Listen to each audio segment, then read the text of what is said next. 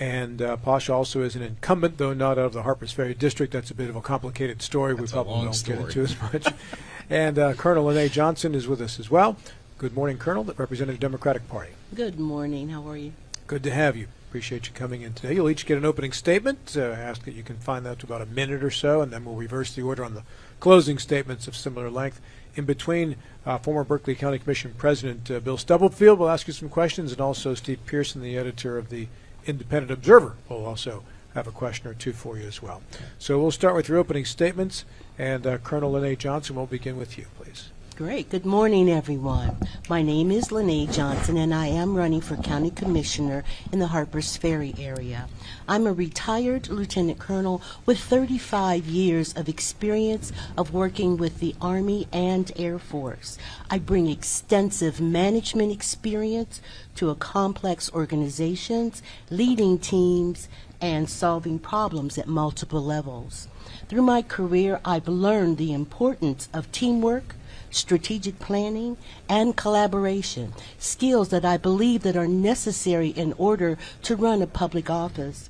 I'm currently running on a platform of vision, inclusion, and collaboration with the goal of creating a very thriving and vibrant Jefferson County.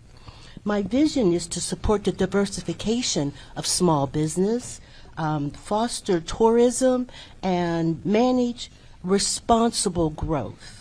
I believe in preserving the character of our county and embracing the benefits for all residents.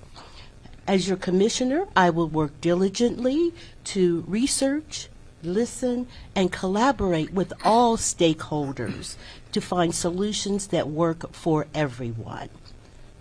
Thank you. Thank you. And now the Republican Pasha Majdi. Good morning. My name is Pasha. I'm running for County Commission. Let me tell you a little bit about myself. I'm a conservationist. I like hiking, enjoying nature. You'll see me on weekends with my wife and kids. We have 3 little ones, 11, 6, and a baby, going hiking Harpers Ferry where I live. I live in a national park, a tourist attraction for West Virginia, one of the most beautiful parks in the world. And I enjoy the natural beauty of Jefferson County. In fact, that's why I moved here with my family 6 years ago. If you look at the front page of the paper a couple issues ago, candidate profile for me talked about how I want to avoid Northern Virginia-like development in Jefferson County. That's why I'm running. I don't want to see Jefferson County turn into another Northern Virginia.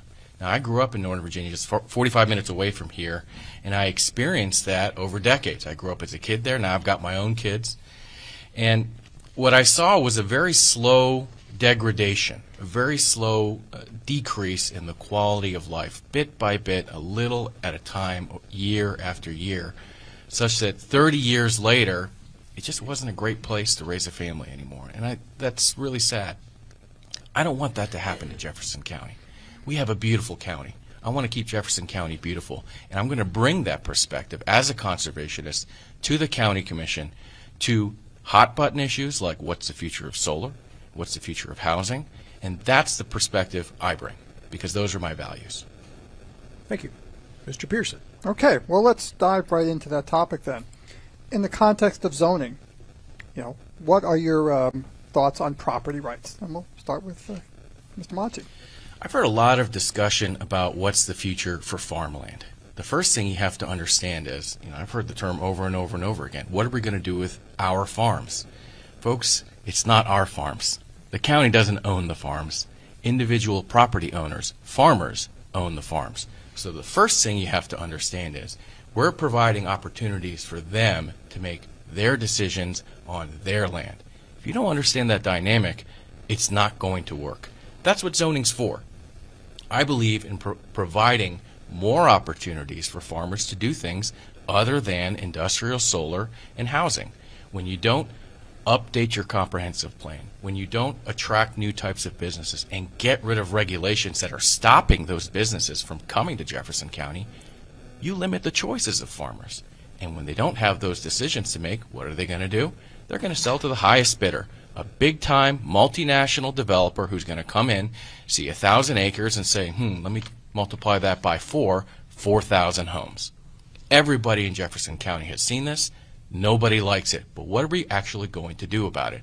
That's why I support commercial development, changing our comprehensive plan for allow for different types of uses, and getting rid of some of these regulations and punitive taxes that don't allow businesses to come into this county and thrive.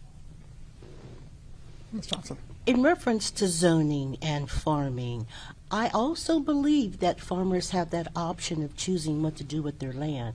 But I also believe that we should have an avenue of approach to provide them different options to use. Now, as far as zoning, I would like to be able to review some of the zoning ordinances that we have so that we can either change or alter what is becoming the angst of the community, so that we can figure out how to better serve our entire community except for just one aspect of it. Mr. Stubblefield. Yeah, good morning. Thanks for joining us this morning. We've talked about a lot of subjects this morning, but one we have not talked about is the closing of North Jefferson Middle School. Do you have a position on whether the school should remain open or should be closed? Pasha? I don't. It's not a county commission issue. That's a school board issue. The interaction between the county commission and the school board is extremely important in one aspect, and I'll touch on that. That's impact fees. I'm a Republican who supports raising impact fees. I brought that forward on the county commission. The impact fee for schools is down to $1.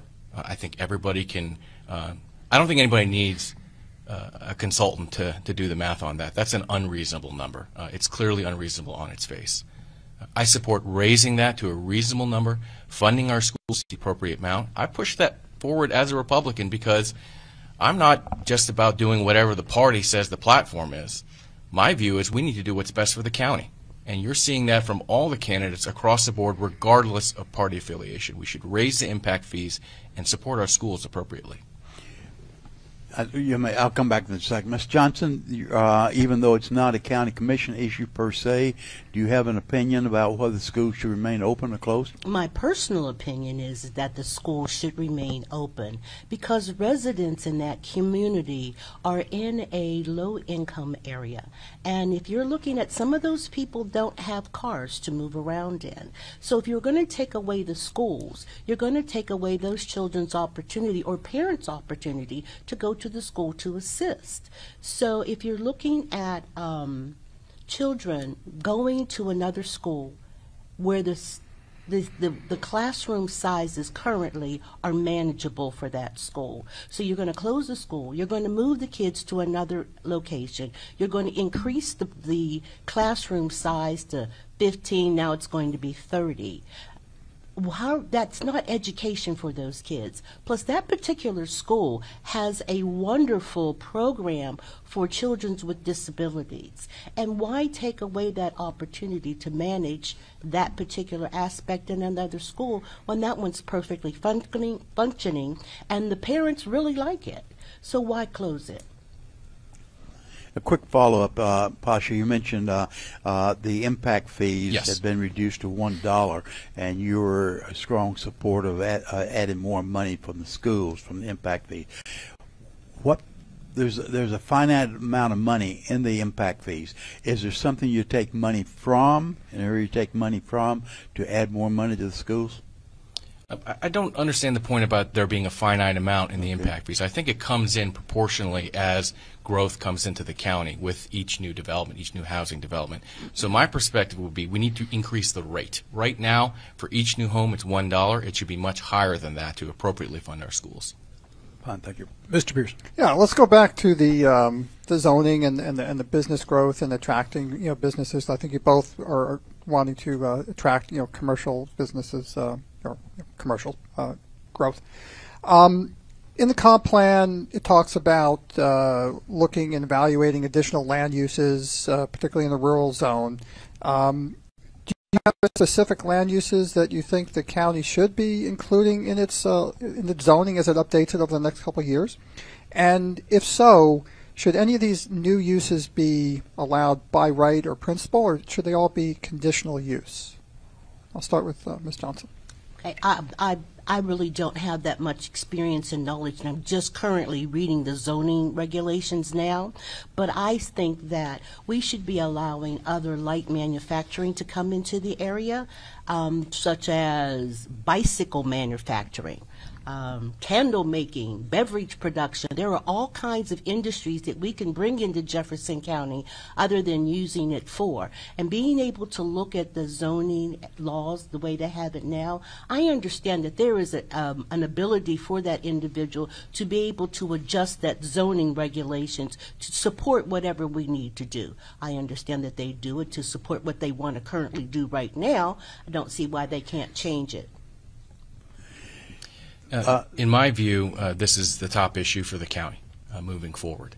And I think when we look at our zoning and the types of land uses we want to attract, my platform is we want more wineries, breweries, and what's the term of art is agritourism. So taking farmland and allowing uses that bring in tourists.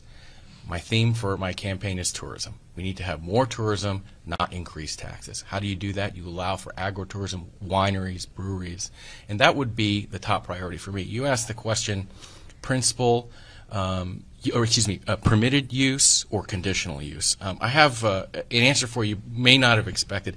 I actually think most people don't care very much about permitted use versus conditional use. I think people care about high standards in our county, and in my opinion, it's more important, it's better to have very high standards for permitted uses than it is to have low standards for conditional use. People want good outcomes, and the way you achieve that is writing good regulations, good zoning ordinances with feedback from the public in advance. I think a lot of the consternation in the county right now is that the public feedback on the solar text amendment that was drafted is not very good. We're getting that feedback right now from voters who are saying, hey folks, you didn't do a really good job. Now, I joined the commission after the ordinance was written, and in my view, if you're on the county commission and you're hearing from the public this ordinance doesn't meet our standard, it's incumbent upon you to initiate a review of that standard, that ordinance, and improve quality so all residents can enjoy a high quality of life. I've done that. The first thing I did on solar was revert the solar text amendment to the Planning Commission for a review. It's not working right now. It doesn't meet our standards, and we need to start over. Bill? Yeah. The ambulance issue over the last couple of years has been received a lot of press, both positive and negative. Do you think the ambulance issue was addressed the best way it could have been done? Start again with you, Pasha. Well, I don't know. Could it have been done better? Probably, but now I'm playing Monday morning quarterback because again, these were decided. I wasn't in the room. I joined the commission afterward, and I don't want to criticize people who were doing some hard work and perhaps came to some compromises at the time to which I was not privy.